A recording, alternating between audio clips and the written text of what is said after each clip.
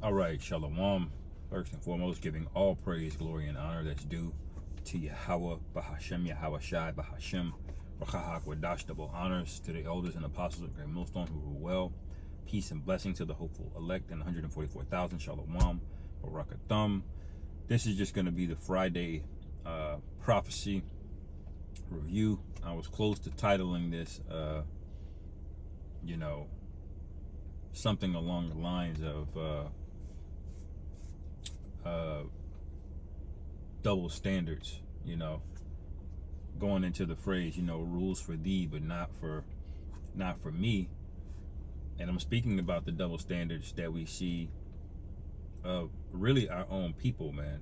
All right, that have said very slanderous things about their own people, not just so-called black people, not just Israelites, or even men that know that they're Israelites, but men that are in the camp that know that they're Israelites. I mean, Salakia. That you would slander them, the men that are doing the work. All right, but then the things you accuse these men of, and I'm speaking about Great Millstone, I'm speaking about Deuteronomy 22. All right, for years this has been a thing. It's to the point now Apostle Tahar keeps bringing it up because y'all keep running your mouths, man. Y'all have never let that go ever since y'all got hurt. When that interview with Polite went down. All right, about that scripture, because really you didn't have an issue with what Apostle Tahar said. You really have an issue with the scriptures, okay? Because you've been in America too long, and you're weak. All right, you're scared, and the reason we know you're scared is because when we see other individuals doing it, all right, there's no rebuke. Now, most recently, that what came out over there in the land, I'll just call it the land. You got to watch the word that you use. Referring to those small hats, there was a matter where they caught, them on camera. Now, we know they got people on camera doing way worse things, but let's just say it was an act of Genesis the 19th chapter, sodomy. Okay, on those prisoners over there that they caught.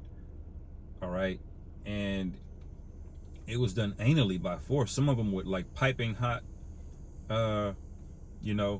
metal rods, man. All right, that's the kind of things that the devil is doing over there. All right, now these people, the soldiers that did this to those other combatants, all right, they were subsequently arrested. All right, and what happened when they got arrested? All of these people over there in the land, they rioted, man. They said, let them go, man. They didn't do anything wrong. Well, we don't see vocab out there condemning this. We don't see the Sakari out there condemning this, or ISUPK, or any of you camps that had an issue with a breakdown that we had, which had nothing to do with that, by the way. All right, we were just telling you what the law is if it occurs. But now these things are happening, and y'all are quiet, man. All right, and that's your enemy, man. They would do that to you, to a man. All right, and so the Lord is watching y'all, man. He's not just recording the things you say. He's not just recording the thoughts that go through your mind. He's recording your silence as well, man. All right, remember, the Lord is not dealing with in-between Israelites, wishy-washy Israelites, man. He's not dealing with scaredy cat Israelites either, man. All right. Y'all call us scared, for not wanting to debate, but that's just a projection. Now we see it. Now that you look at it, it's really a project. Y'all are the scared ones. All right. There's a few articles I'm gonna briefly touch on here. But first, let me get this real quick.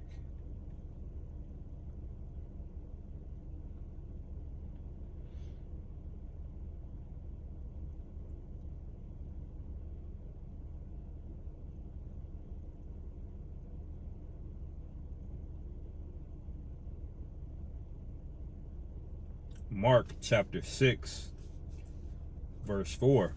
And Yahushua said unto them, a prophet is not without honor, All right. So what we're doing is an honorable thing. As much as people might scoff and ignore us, people respect the things that we do, man. When they see us out there in the rain and the snow, a lot of people, they just honk, man. They just like, wow, because even though they don't believe, they respect it. It's admirable to be out there, man, because it takes a lot to just go out there. All right.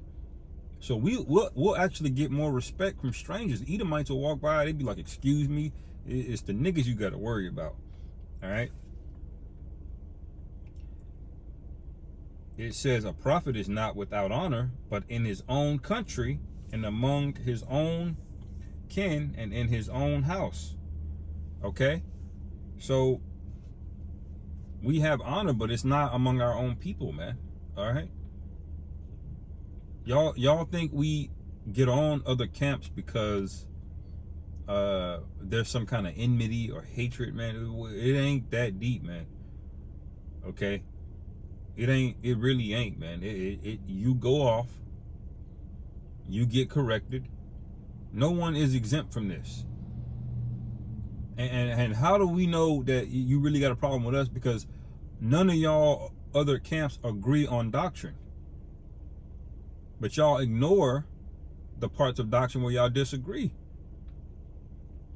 Nobody got on IUIC about hell. All right. No one got on IUIC about the Edomites gonna be able to make it or get some type of redemption in the kingdom.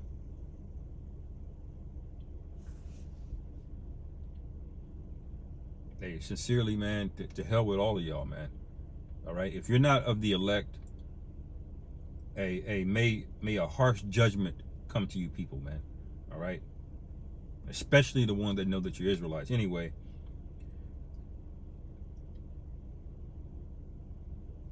let's see. Let me get this precept real quick.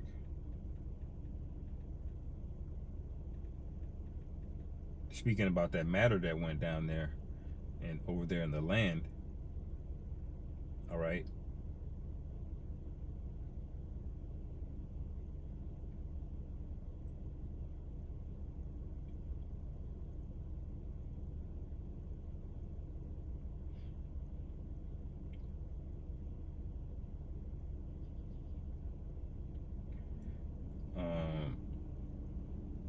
Psalm 73:6.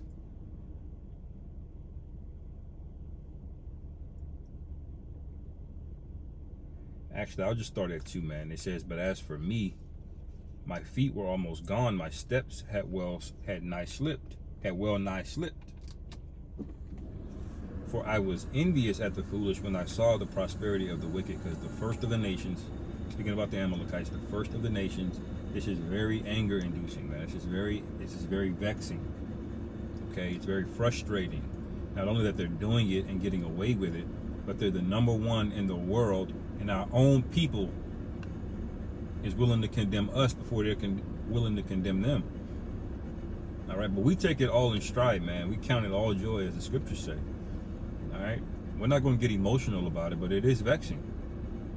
All right, and you can be angry and vexed and frustrated without being emotional, because emotional really goes into not being in control of your emotions. It's not the absence, it's not the presence of emotions that make you emotional. It's the presence of emotions with no control over it that makes you emotional. See, we have the emotions, but through the Spirit of the Lord, we have control of this thing. We rule our spirit, as the scriptures say, man. It's in Proverbs. So when we see these things, man, it's very vexing, man. All right? Why are Edomites on alternative news programs having to condemn this before you? Because y'all want to be, really, you're in competition with us, and we're not competing with you. Y'all want to be the top camp. We don't give a damn about who's considered the top camp, man. Because when you say top, it's according to Esau's numbers. Okay, when you say top camp, it's according to the quantity of men you have following you, to the quantity of dollars that you can raise and bring in, to the quality of the buildings and equipment and things that you can buy. See?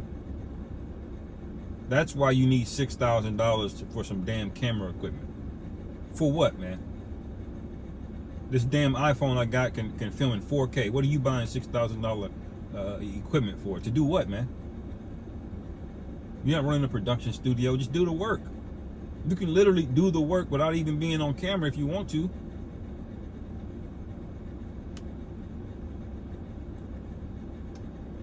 But this is y'all measurement of being top, and that's the means by which you're competing, and that's going to get a lot of you destroyed. If you're in one of these camps, all right, and you see this trajectory that they're going on, they're not in the spirit, they're not watching.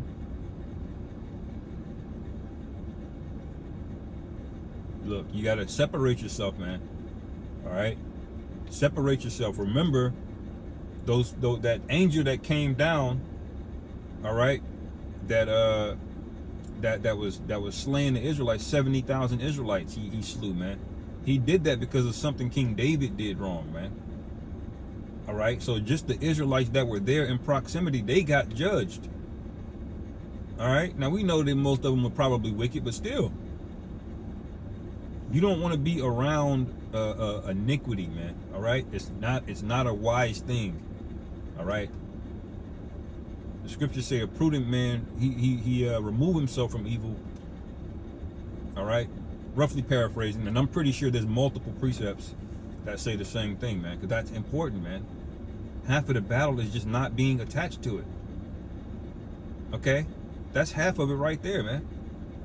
Not being attached. That's what repentance is. All right, repenting means you've turned around, you've turned the other way. That doesn't mean you made it. That just means you no longer are with that. That's half of it right there, man. So if you're in these camps, and y'all should be able to read what's going on through the spirit, man. If you're locked in, if you're a man of the Lord, if you have the sincerity. All right. Verse 4, Psalm 73 and 4, for there are no bands in their death, but their strength is firm. All right, and it very much is. Anytime you're controlling all of Congress, anytime you can just start a war with the biggest nations over there in the Middle East with no worries at all, because you know, all right, big brother is coming to back you up. That's how you know their strength is firm, man. All right. When you see where they are in society, which is at the top of every society, every major company, all right, control over the federal government. What does that tell you, man? Verse 5, they are not in trouble as other men, neither are they plagued like other men, because they are immune from getting cursed out, apparently, by Israelites. Why do we got to be the only camp to do this, man? That's sad.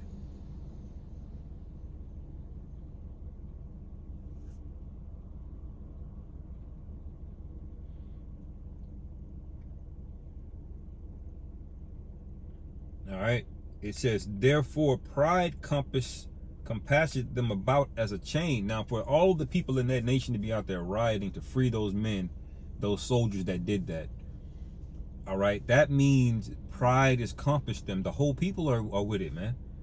All right, they're calling you an you know what, because you're speaking out against that. You're saying that that's wrong, and they're calling you that. That means pride is completely in control of what they do, man.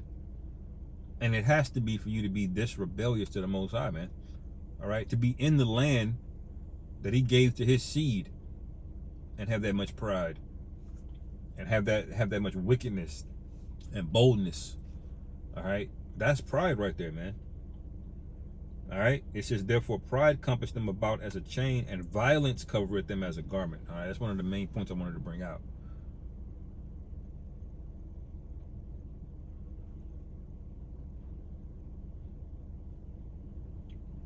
It's all good. Y'all can have it. All right. Harris vows to accelerate the WEF plan, WEF, to depop America. All right. It says if she wins in November, that's what she's planning to do.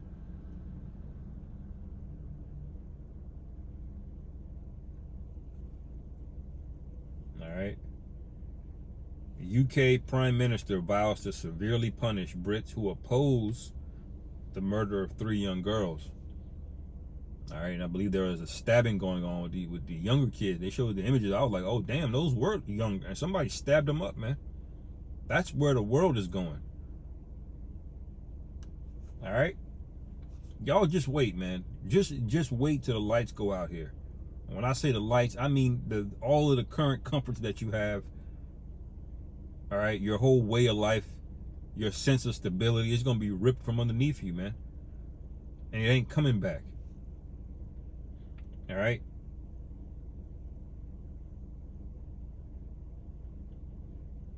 Look, 70% of students believe speech is more dangerous than physical violence. Now, how did that happen?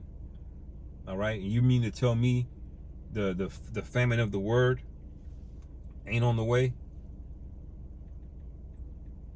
Huh?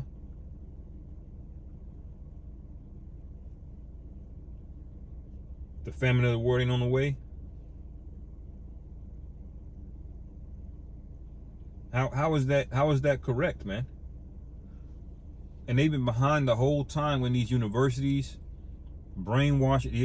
Your daughter's going off from high school into college. She can't wait to go to college, man. Why? Because 2 things are gonna happen. All right, she's gonna come back with a body count over 50.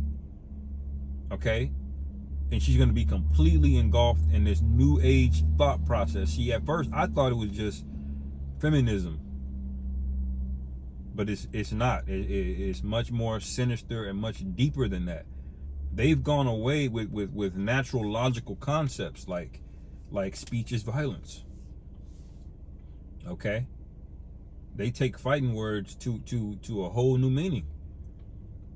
Okay, they come up with concepts like there is no such thing as right or wrong. It's all subjective. All right, so it's not just feminism and man bashing and whatnot.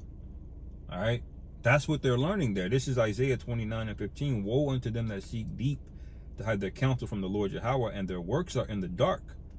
And they say, who seeth us and who knoweth us? See, you just think women all of a sudden are just having this revelation. No, Esau planned and schemed and devised this whole thing. He coerced you to get into college. He made it easy as hell. How is it? You got to be 21 to buy a drink, but you can at 17 years old, you can sign a loan to go to college. You're 17, 18 years old, you can sign a $50,000 loan. And he made it easy as hell. Everybody gets approved for a student loan. All right? So he snuck that in there. That's why there's so much debt going on. That's why student loan debt's over $1 trillion, man. But it says, verse 16, surely your turning of things upside down shall be esteemed as the potter's clay. Good is evil, evil is good. All right? There's no such thing as objectivity. You got something called solipsism. Look at that word. Which basically means there is no reality outside of your reality. Essentially, you are your own God. Everything you see is a projection of your mind, your psyche. All right? You're the author of your own simulation, basically.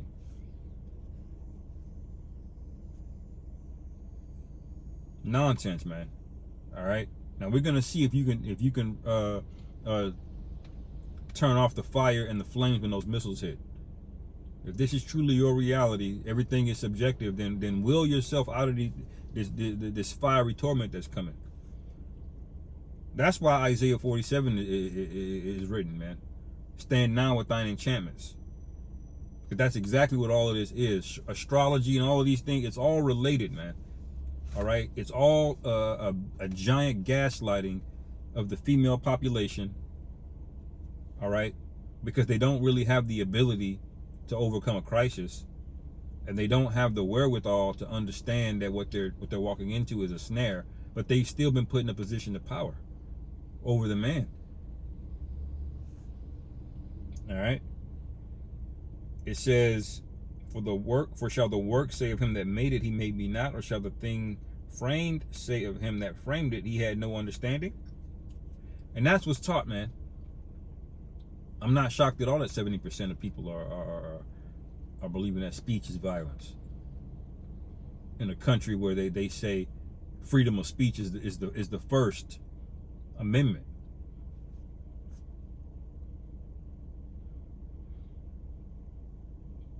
Verse 17 is not yet a very little while, and Lebanon shall be turned into a fruitful field, and the fruitful field shall be esteemed as a forest. It says, and in that day shall the deaf hear the words of the book, and the eyes of the blind shall see out of the obscurity and out of darkness. All right, and that's us, man. All right. It says, the meek also shall increase their joy in the Lord Yahweh, and the poor among men shall rejoice in the Holy One of Israel. Verse 20, going down to the main point. For the terrible one is brought to naught, and the scorner is consumed, and all that watch for iniquity are cut off. All right. So all of you rooting for Esau, you're rooting for Kamala. They represent the terrible ones, man. Esau, Edom, his rulership. All right, and all of you watching for y'all, all of you gonna be consumed. You can't say, "Oh, I didn't know. I ain't with that part. I like that, but I ain't with that part." No, I spoke about being separate from this place earlier, man. All right. It says that make a man an offender for a word, and lay a snare for him that reproveth in the gate. So that's a message to the men of the Lord, the prophets, man, that we got to be on guard, man. Do you see why we don't really have time to be bogged down and distracted with debates and your whack-ass double standards? They're getting ready to say what you're saying is violent. They're going to make you an offender, and they're going to lay snares for you, man. All right? Now, y'all might think that that video with Apostle Tahar is a snare. All right, and everybody starts shying away back, but that's written in the scriptures, man. And if you go to Deuteronomy 22, nobody's going to be able to gainsay it, and it's going to be complete hypocrisy, because what happens? All of these judges do what? They sign in or they swear in on Bibles. Okay, this is why the scriptures say don't worry about when they try to bring you up in the council and denigrate your name and you know, assassinate your character, basically. They ain't gonna be able to say nothing, just like they couldn't get Yahushua, man, with gotcha questions.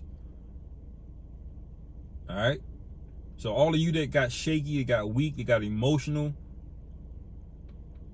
you're the one that's gonna get caught in the snare. Okay. You gonna be the one on video trying to call on the name while the guillotine over your head. All right. Now, some righteous brothers are going to suffer that, but it'll be in righteousness, man. All right. And all of those guillotines are not for the righteous. Most of those are going to be for the wicked. Okay.